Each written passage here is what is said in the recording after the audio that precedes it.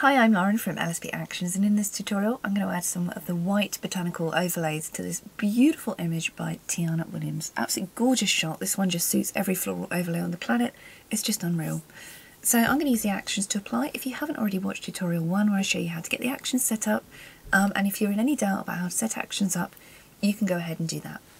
I'm going to hit Apply Floral Framer and locate the whites on your computer that you have downloaded, and let's see which one should we add. How about we add some of the beautiful magnolias up the top. I'm going to add the white magnolias here, because these are already kind of masked for you. And let's just resize that one, make it a little bit longer. And we're done. A layer mask and a black brush are already created, so you can literally just, I'm going to think my flow up a little bit, literally just brush this off any way you don't want them to show. You go ahead and add another one. Let's add more magnolias just to kind of complement this scene. Beautiful. And how about we add peachy white magnolias here, just to make them a little bit larger. So pretty. Before, after. Let's go for something completely different. How about we add the Golden Scene tool. This is one of my absolute favourites in the whites and neutrals pack. Really, really pretty. Before and after, no further editing needed on that one. Let's go ahead and add some, should we add some individual branches? How about we add some, all of these other ones you can see in the other tutorials. How about we add some of the white climbers? Completely different images. It's going to be very lush with the greens. More white climbers, let's find some more of them.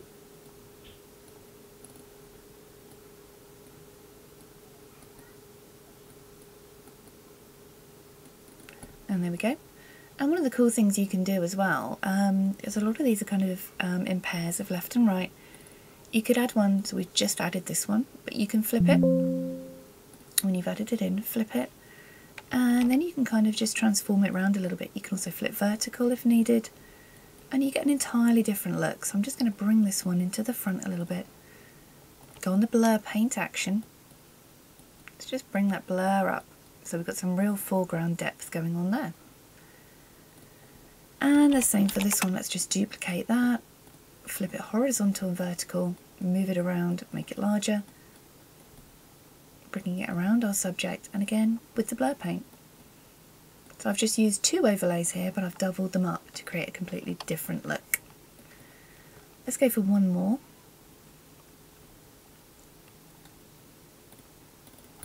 Let's go for the entire climber's scene. Let's just go to town on this one. Absolutely gorgeous with the greens. Beautiful, beautiful. And there we go. Botanical goddess there. Before and after with the climbers.